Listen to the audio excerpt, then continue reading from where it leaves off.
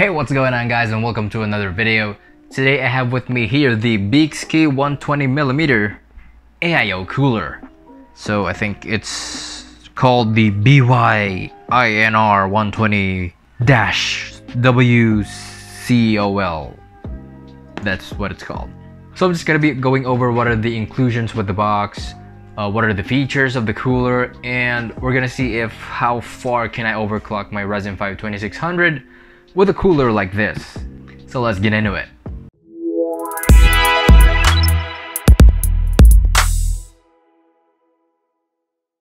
Alright, so the main reason on why I got this cooler is because I want to find out how cheap can your budget be to be able to get an AIO cooler, to be able to get into the world of overclocking.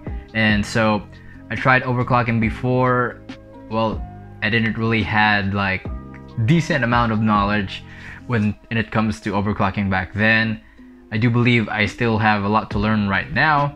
And also the stock cooler didn't really do a good job, but I actually forgot the numbers, but we're gonna check that out again today. I also want to thank my mom because I didn't actually buy this. She got this for me back in Christmas. So thanks mom for unintentionally sponsoring this video. Now that's out of the way, let's see what's inside the box. Alright, so now we have the manual which teaches you how to install the cooler depending on what socket you're using. For Intel, the compatible sockets are LGA 1366, 1156, 1155, 1151, 1150, and 775. It also includes a mount for the LGA 2011, which the manual also shows you how to install. For Team Red, it's only compatible with the AM3, AM3 Plus, and AM4 socket. Next, we have the included 120mm fan. The cable is long enough to be able to reach this side of the motherboard. This isn't addressable by the way, but it has its own switch to be able to change the colors. Now the cable of this could be bothersome for you, but the way I have it set up, I can barely notice it that it's there. Next we have the mounts, the screws, and one syringe of thermal paste. The cooler itself doesn't feel cheap at all, but then again, this is the first time that I've gotten my hands on an AIO cooler, so you could take this with a little bit of grain of salt. After all, what we really want to know is how well will it cool my CPU, which we'll find out later on. What I really don't like about it though is I can't change the color to, well, anything other than blue, so I'm pretty much stuck with this color, and it really ruins the theme of my computer, which is black and red. Finally, it has this extra cable, just in case you want to connect more fans. Now let's go ahead and see the cooling capabilities of this cooler. Alright guys, so it's installed and I've run Cinebench to test the overclock if it's stable. So I was able to overclock up to 3.9 GHz with a voltage of I think 1.33 something, somewhere along those lines. But yeah, during the test, this is the max temperature that we've reached, so 74 degrees, not too bad. It didn't reach farther than that. I think that's a really good like temperature to sit on. But I'm also gonna run some tests with the stock cooler, and well, to be honest, I should have just tested with the stock cooler first before I installed this cooler, but well, you live and you learn. Let's see if the stock cooler will provide similar to okay-ish results compared to the Bykski 120mm AIO cooler. Okay, so I've put the stock cooler back on. Not sure if you guys can see it. I think it's too blurry. Not really sure why changing the cooler is always a hassle for me, but I'm exhausted. But yeah, let's see how this goes. I haven't changed the settings yet, so it's still overclocked to the boost clock on all cores, and the voltage also the same, and yeah, let's see how it goes.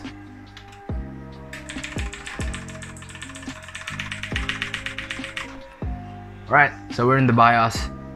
We got the core clock at 3.9 like I said, and then let's double check the voltage. So it's at 1, not sure if you guys can see it, there you go. It's 1.3375. Let's check what the temperatures will be. So with the Bykski 120mm AIO cooler, the max temperature that we reached was, I think it was 74 degrees or 76. Also, I've kept the 120mm fan of the Bykski because I don't have any extra fans lying around. Let's put up our hardware monitor and Cinebench R23. Let's put you there on the other side. Alright, let's see how this goes.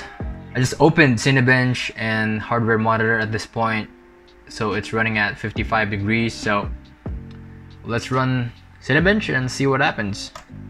Alright, let's check the temperature. Oh, things are getting toasty. 79. Don't go 80. Oh, it reached 80. 81. It's going higher. Higher. It's getting more power. No. 83, 84, 85. Oh my god. And it died. So I think we can come up with a conclusion right there. Although I do want to check how far I can go with the stock cooler. So I'm just gonna go ahead and reset this. So running with the stock cooler, we can't get an overclock of a stable 3.9 GHz on all cores with the stock cooler, but the Bykski 120mm AIO was able to do that just fine. However, I'm not able to reach 4 GHz with that. So I'm not really sure what the issue is on why I'm not able to reach 4 GHz with the Bykski AIO cooler. But 3.9 running at 1.3375, no problem for the Bykski.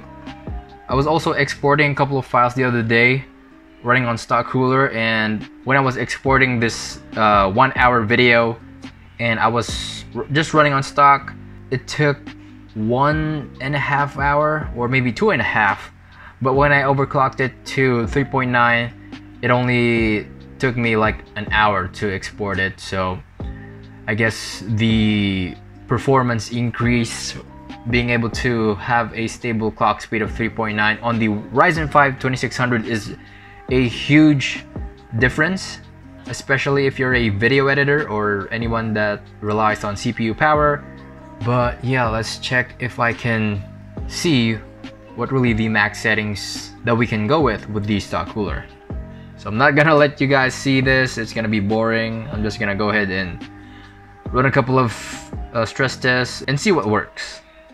Alright guys, so we're finally done stress testing the stock cooler, and the farthest that I was able to reach was 3.65 GHz with a voltage of 1.175 volts. Anything farther than that, I get crashes. But on some forums that I was able to search, some people were getting, or rather some people were able to get an overclock of 4 GHz, which is crazy, I think. And I guess ambient temperature plays a huge role on that. Here in the Philippines is actually a bit warm than most countries, but I think the people that I was able to see that was able to overclock up to 4 GHz, I think they are from countries that have colder temperatures, but I don't really know. At this point, we got a maximum temperature of 85 degrees, which is, I think, if you're gonna sit on that temperature every day, is not a good idea. And so really it was clear that the Bykski 120mm AIO cooler was going to outperform the stock cooler. Well, first of all, being an AIO cooler, but it was only a matter of how much will it outperform it. And at this point, it outperformed it by being able to overclock up to 3.9 GHz and having a stable temperature of 74 to 78 degrees. And yeah, I'm still gonna try to overclock it up to 4 GHz, see if I can do that, because, well, if some people could overclock it up to 4 GHz with the stock cooler, regardless of the ambient temperature, then for sure I can overclock it up to 4 GHz with the AIO cooler, even though it's not really a good AIO cooler, if you may. But yeah, let's wrap this up with the conclusion. Alright, so now let's talk if it's worth it. I didn't test any games with it because I really just wanted to find out if the cooler can hold up the temperatures when the CPU is on, like, being put at its max capacity, and I think Cinebench already does a good job with that. Now let's get to what are the findings. So with the stock cooler, the maximum overclock that we can reach is up to 3.65, and the max temperatures were around, I think 85 was 85, so that's pretty bad for a cooler, and you can't pretty much have those numbers all the time every day.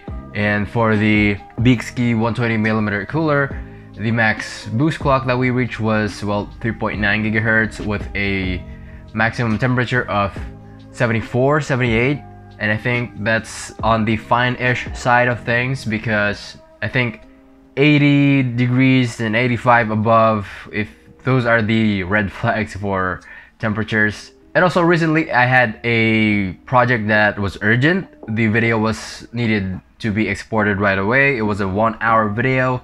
I can't really remember what the resolution of the video was, but it would have taken me originally 2 hours to export the 1-hour video, but overclocking up to, well, this is from the stock setting, so since I was able to overclock it up to 3.9 gigahertz, it halved that number. So from 2 hours, it dropped to 55 minutes. And this is using Descript, by the way. It's a video editing software that allows you to transcribe your video so you can watch and read at the same time. I use it for work. I'm not gonna get into that. And so, being able to overclock up to 3.9 gigahertz with the Bykski cooler, was it worth it? For my work, yes, it is. And I think being able to cut down my export times in half is a really good return on investment if, let's say, the company was able to sponsor this cooler to me or provide it to me, because they found out that being able to overclock with up to 3.9 gigahertz will be able to save a little bit of more time, and for our line of work, time is money. But yeah, for the gaming side of things, I didn't really look into that, but I think that's supposed to be on a overclocking video, and this is well, really not a overclocking video guide. It's really just, well, how can we push the CPU up to certain temperatures where the cooler can handle it. And so yeah, for me, getting this cooler is pretty much worth it. But if you guys have any idea on any other coolers that are out there at the same price point and does a better job, or even similar to it and has more features, like the light on the cooler can actually be changed. So again, that's the negative part for me, the negative part about this cooler. And also, well, I don't know if it's a negative, but the 120mm fan that was included, it can't be changed from your computer, but it has an external switch for that. For me, that's fine, not really a deal breaker. But then again, I haven't really had any other experience with an AIO cooler, and so maybe I'll be able to compare it to other AIO coolers in the future. But yeah, let me know down below in the comments if you guys have any other cooler in mind at the same price point that is far more better, or if not, at least even slightly better than this cooler. So yeah, that's it for this video, guys. Thank you for watching, and I'll see you guys on the next one.